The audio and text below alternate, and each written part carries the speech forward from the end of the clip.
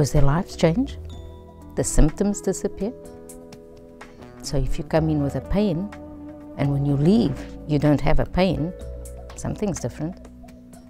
If you've had a chronic pain for 20 years and there were no results with the traditional therapies or traditional medication, and suddenly you don't have the pain, something went on. So you get results. And it's the results that prove if it's efficient or not. Because if there are no results, there would be no clients. Sometimes the change is not so quick from one second to the other, it's slowly. And it's a process, and maybe they are not aware of it. They are just aware, then they're looking back and say, oh yes, I'm not taking more of the pills for my stomach, and I took them for 2 years. Or they say, oh yeah, this hurts not anymore. Or they say, oh yes, I'm sleeping better. Yeah, these are soft things. Sometimes it's dramatic, the change. I remember once I had a person,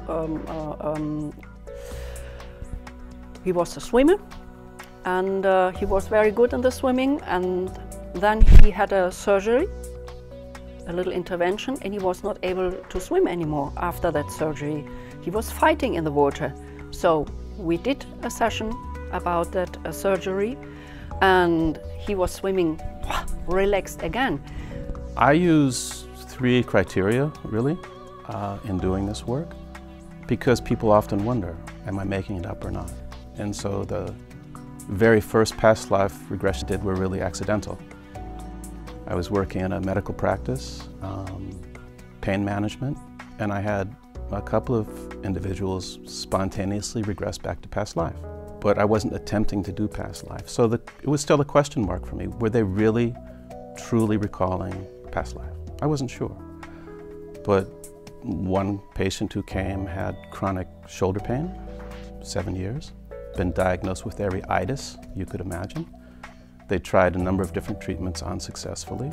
So I was going to do hypnoanesthesia. She spontaneously regressed to a past life as a slave, where she's stealing food for her starving son.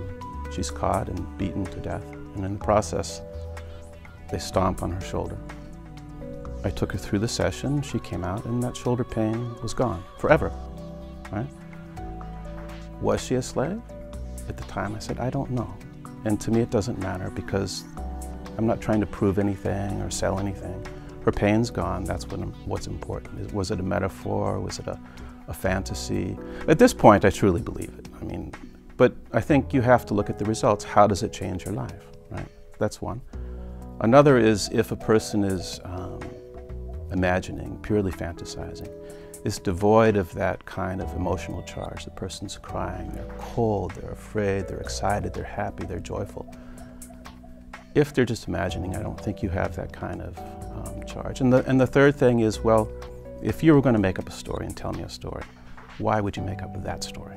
Imagination is, I guess, the route to healing. Imagination is the biggest strength we have. Unless we can imagine anything, we cannot make it happen. So when a person comes to me saying, what if I imagined this? It is possible that anything could be done. I mean, in a palace of possibilities, anything could be true. And sometimes people do tell us that I could have got this memory from a movie I have seen, or a book I have read, or what someone said. What I understand is that in this present scenario, you are here with me discussing an issue in a session. Why would you zone into only this field now? If you had to zone into it intellectually, you could do it anywhere, anytime. Why now? So yes, even if you've imagined it, what I feel is that regression therapy does not seek to prove that regression exists or past life exists, but it's based on the objective of the session. If my objective is that I have an eczema and the eczema needs to go, if the eczema has gone, my story is done. I don't have to prove that you were a prince or a pauper for that eczema to go. Well, if you look from the transpersonal point of view, I would say the effectiveness comes from the spiritual background of regression therapy.